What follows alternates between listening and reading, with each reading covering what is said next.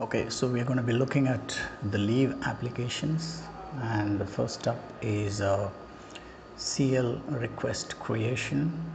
You are entering the employee number and the name.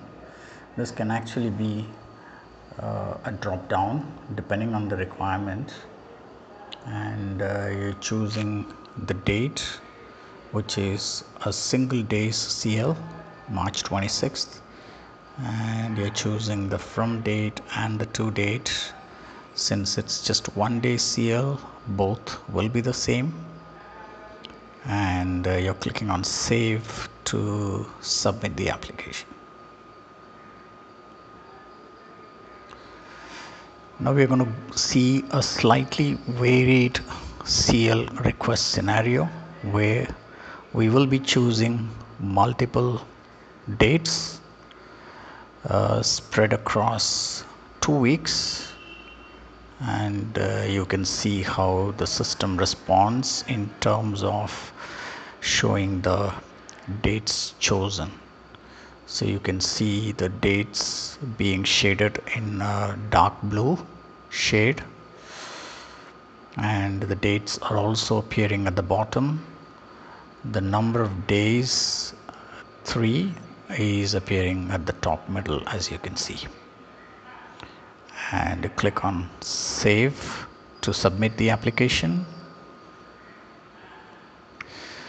Now we're going to look at PL application, and PL can be for multiple days.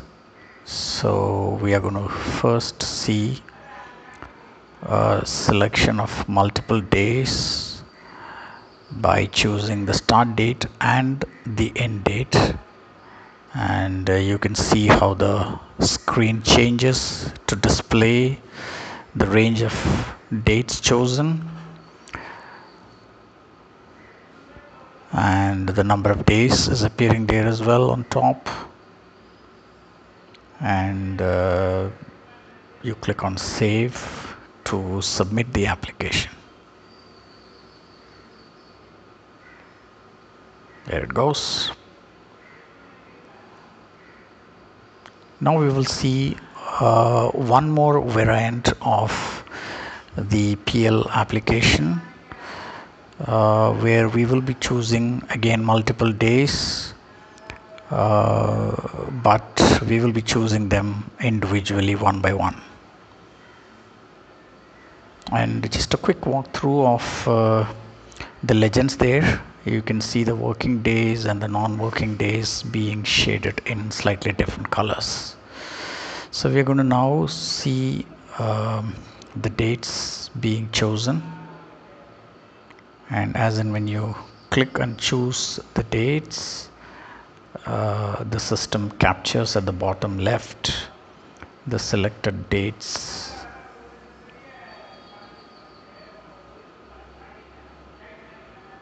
So you're choosing 4th of April,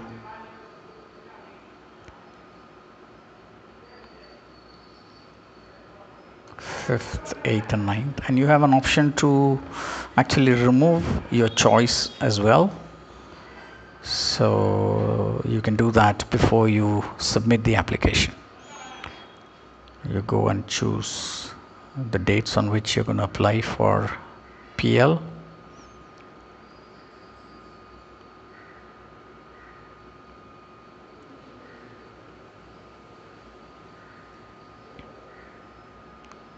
And you're going to click on save to submit the application.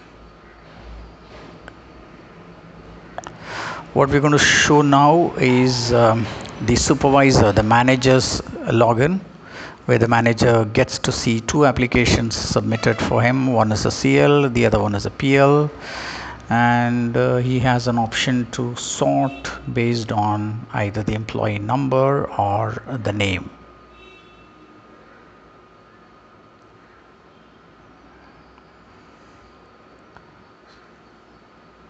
So the order changes depending on the manager's choice, and he now decides to approve Raj's application. So the system captures the approval. and he then chooses size application, and he thinks that those 3 days of PL are not acceptable, so he's going to reject, and the system captures the manager's decision. So that's a demo of the leave cycle using SAP's UI5.